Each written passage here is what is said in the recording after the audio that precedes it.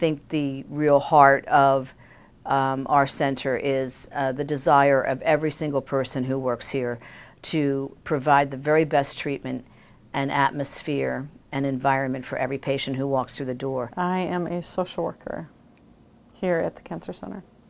If a patient needs transportation, if they need information regarding medical bills, applying for disability, if they are having a problem at home with paying bills, then I try to find resources for them to help them out on those things.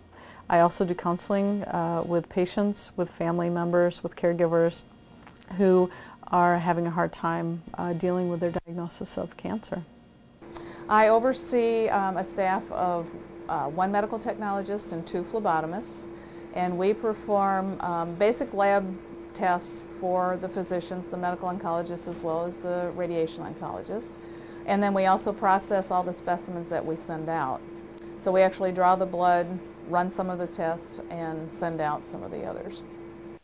When a patient first comes in after they've had their consultation with the doctor and have decided that they are going to have radiation treatments, one of the first things we need to do is do what we call a simulation. The simulation is where they lay on the CT simulator table in the position that they are going to be treated in. We do a full scan of the area that needs to be treated, and at the very end we will make markings on the patient with a felt tip marker. Then we will tattoo the center of that area so that we can line up to that mark every day for their treatments.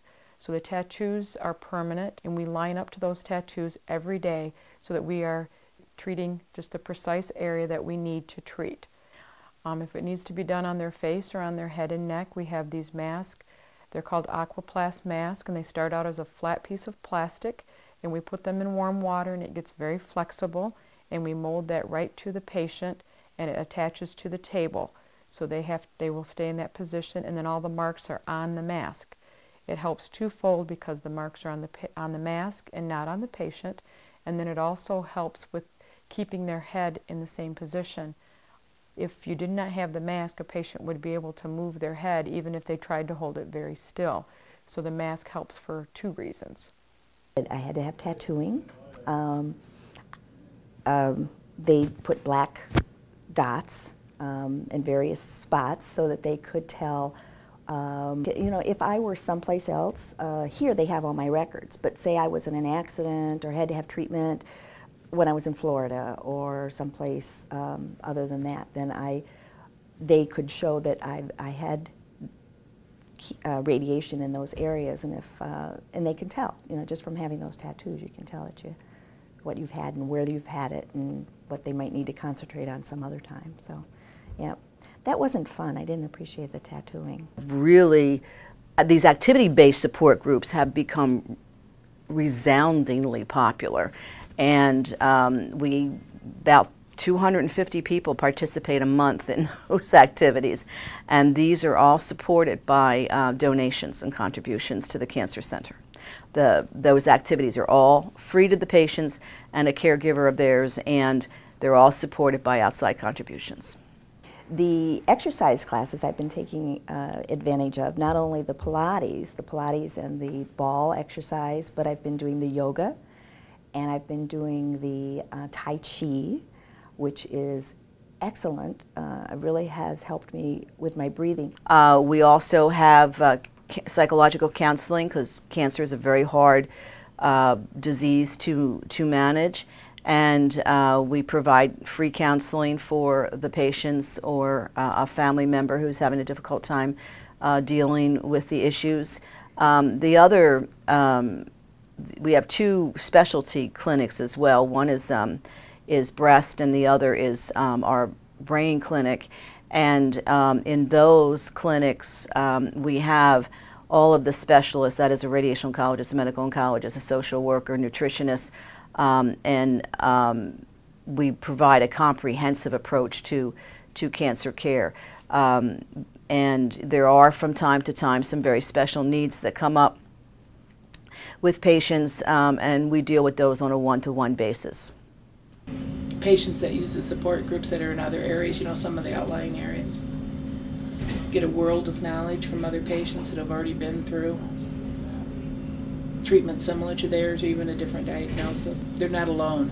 That's the biggest thing they get out of them. When we brought in this piece of equipment, the Varian 21EX 3 years ago, I had hoped to have the ceiling backlighted with a very nice calming scene, be it an ocean, mountains, springtime scene, or fall colors. And we ran out of money to have that done in the ceiling. And I was in my library at home doing some work, and we live on a cul-de-sac, and outside were all these children playing in the cul-de-sac, and there was just this joyful noise of children playing. And it just dawned on me, why don't I have children paint the ceiling tiles? So we contacted St. Monica's, and they were the first to paint the ceiling tiles in the new vault for the new linear accelerator, and the patients just loved it. And so then we went on and we had other schools paint the tiles in the other rooms where patients have to lie on their back and be treated so that they again have something to entertain their eyes and take their mind off of the treatment. The plan to do that by a former patient who said every time she came in here, she just felt like she wanted it more colorful and to have some things to be able to look at when she was waiting for appointments or in having treatments. So once they've done that, the patients seem to really, really enjoy it. I've also heard a lot of feedback on that it's really nice to take a look at them. The patients really enjoy, they know it's children that have done it for the most part, but they say that each day they notice something else on the tile. So even though they may be here for 30 days and lying in the same position for 30 days, they see something different every single day. This is the experience that the patients feel. And I think that art is one more aspect of healing. To enjoy something as innocent as a child's painting on a ceiling is just a joy. I think now, they didn't have them up in the chemo room before, but those beautiful murals that they have up there now are absolutely gorgeous. You know, to be able to sit and fall asleep in front of those would be really nice. So. They were done by a local artist named Conrad that had some pictures and he planned. It was just kind of to do like an artistic stimulation for patients. And as he went along here on his scaffolding and stuff, people would tell them to do, oh, you should put this in. So we have a golf course hole with a flag, and just a little ways down is a field that has cows in it. And there's all sorts of different little additive things that don't necessarily go together, but are hidden. A couple of the greeters have little dogs that the patients seem to like the pet therapy aspect of it. And we have a rather unique situation right now with a blind Labrador retriever who has a really special gift in making the patient smile when he walks through the waiting rooms and greets them. And we were very fortunate to have a beautiful grand piano donated to the Cancer Center, and we have volunteers who play the piano, which is just absolutely glorious for the patients to be welcomed with such beautiful music. Again, you know, another aspect of treating the whole person with the art. It's the visual, with the piano, it's the hearing, and with the massage, it's the touch. We have a beautiful aquarium on the first floor. After we finish some renovations, we'll have one on the second floor as well. And so all these things, just again to create an environment of healing for the patient.